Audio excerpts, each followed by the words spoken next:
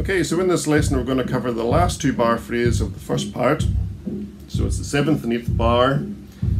So we finished the first phrase of the line on the E, so we're going to bring a G wrist note down to low A to begin. And again you'll see that the low A is dotted, so we need to extend that longer.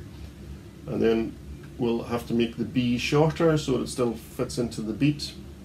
And then we're up to a C doubling.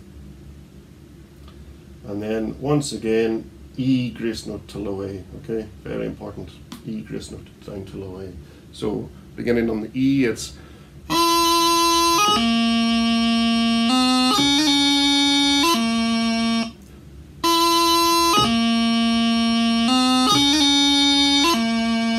okay?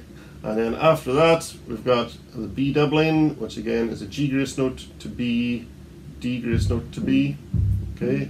And then a low G strike down to low A. So going from the low A here, B doubling, and then hold the B out for a full beat, and then put a strike onto the low A at the very end. So from the low A here, it should go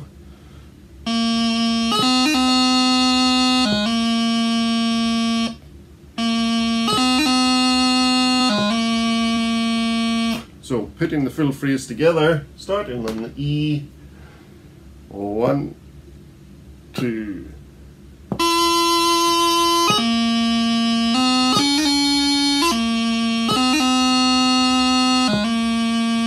And once again, 1, 2.